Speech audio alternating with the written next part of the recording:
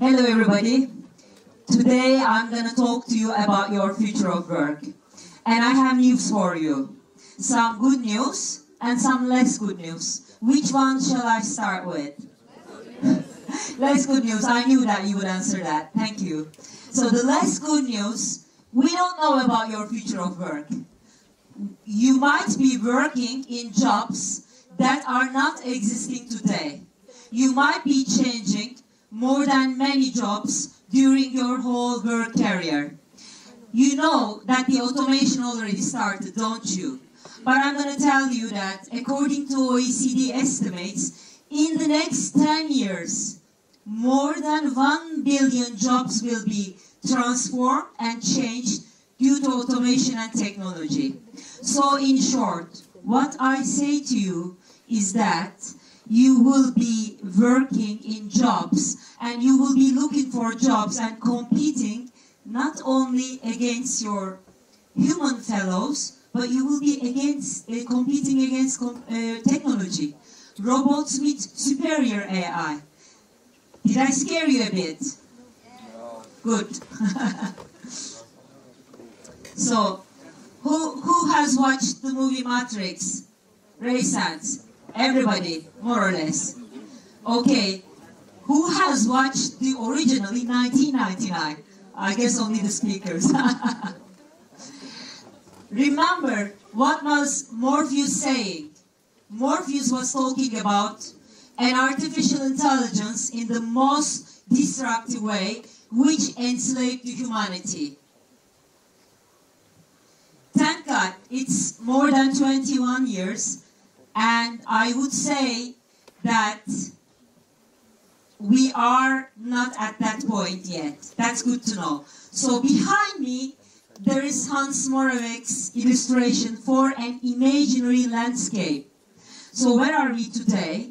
Where are we today is me. I am not a technology scientist. I'm a social scientist. This is good news again. And for me, what I do is I use my route memorization. When I rent cars in Europe, I used to pay extra for navigation option. I don't pay it anymore because technology gets cheaper. I have a robot, that's true, but only cleans the house, and that's not very intelligent, I must say. I have problems with it.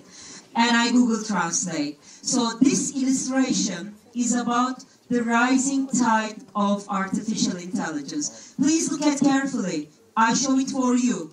So what do I say to you? Avoid the waterfront. Avoid the jobs that is about routine, repetition.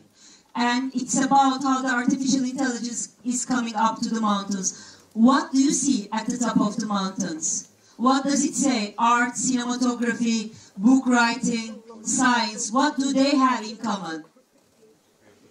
Thank you. It's humanness, it's human consciousness, and it's creativity. It is this instinctive unpredictability. No computer, no artificial intelligence can compete with it. So it is this building, if you are how this Gaudi architect designed this house. Whenever I'm in front of this house in Barcelona, I feel like this is living. This house lives. And you know, Karajan, I have never seen him alive, but he conducts as an orchestra chef with his eyes closed. How could you conduct an orchestra with your eyes closed? Intuition, it's his creativity. And Van Gogh, what kind of a spring roll he had in South France to have these almond blossoms. You know, today, it brings, what does it bring to you when you look at it? Hope. Happiness, awakening. That's why centuries later you see it as wallpaper. I have it as tray in my house. So, and I promise you some more good news. I continue to say that. The more good news is there will be more jobs. There will be more need for services. And these jobs will need more humanness. Please look at behind me. It's the World Economic Forum Skills Outlook 2022. Look at some of these skills. I'm not here to give you all of it, but look at them. It's Of course, there will be STEM, meaning science, technology, engineering, math, to be able to have the system analysis, technology design, but the rest, look at it, thinking, learning, creativity. You know, in 2015, Skills Outlook, creativity was number 10. And how about leadership and social science influence? You didn't have it. How about emotional intelligence? You didn't have it even 5 years ago in the Skills Outlook. So, we have hard skills, and our hard skills are job specific. They are technique. And we have soft skills. What are really these soft skills, which I tell you, you will be needing mostly in your future? Soft skills are human skills, people skills. It's not related with your technical information, but you need them. It's all your interpersonal skills. It's about your self-awareness, your ability to listen, communication. I make listening exercises in my listening class, and they say to me, I say just 10 minutes, do not interrupt the other one. And they say, okay, it seems very easy. You know what? They come to me and say, oh my God, 10 minutes without interruption? Are you kidding me? It's impossible. Somebody just told me for the first time, my close friend, listened to me for 10 minutes without interrupting me. There was tear in her eyes. So don't tell me you know the soft skills. Networking, decision-taking, and interacting with each other, team building, empathizing with somebody, initiating something, entrepreneurship, learning and teaching. These are the soft skills, what I would say to you. Soft skills are hard skills. But I continue with my good news. You can learn them. And I started to learn them very later stage in my life. Coming from the hardcore business, I learned them only a couple of years ago in INSEAD, in my Executive Master for Change Management. And if I learn them now, you have much longer time, and you the digital natives, have much better understanding of the technology than me, the digital immigrant, right? But still, I'm here to give you 3 recommendations coming from my personal experience, how you can sharpen your soft skills for your future of work. I want to start with the word connect. And firstly, I want you to connect to yourself. Are you connected to yourself? We are strangers to ourselves because the way we are educated, we look at external world. But you need your your self-awareness. In the ancient temples, they write, know yourself. So what do you need to do for that, to know yourself? You need to be a detective to yourself. You need to be aware of your little stupidities, your darkness, who you are. You know this voice talking to you, do you have it? I have it. It was saying to me this morning, again? Are you again giving a keynote speech? Leave it. But once you are aware of it, and once you find, once you find yourself talking to it, that's a good point. So here are my personal tips. Please, but start from tonight. Start from today. Create some space for yourself without any digitals. Please, some space where you can do something you like as a human. I do walk, meditate, read a good classical book. Dostoevsky will give you some characters that will tell you all about self and the darkness of the self.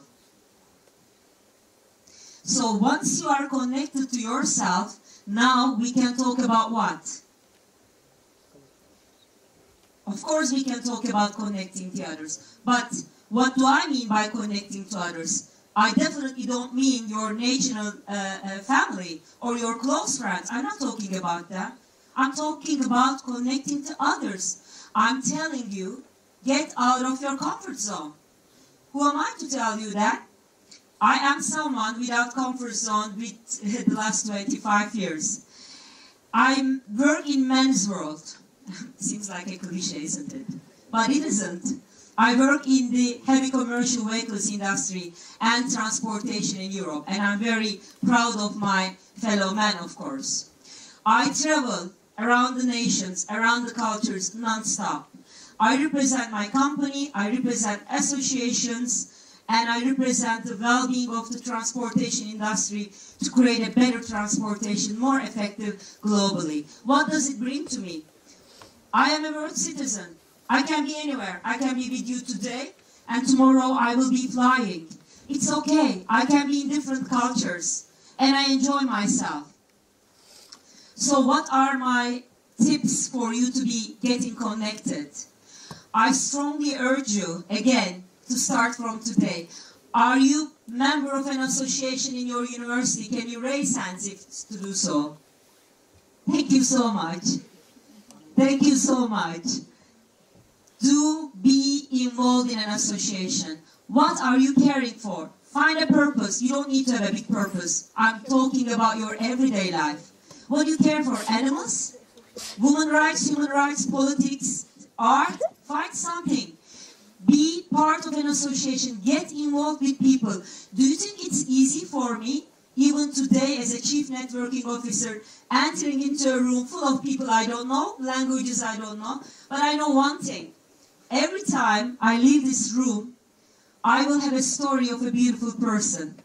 I will find a project partner. I know I will have some value with me.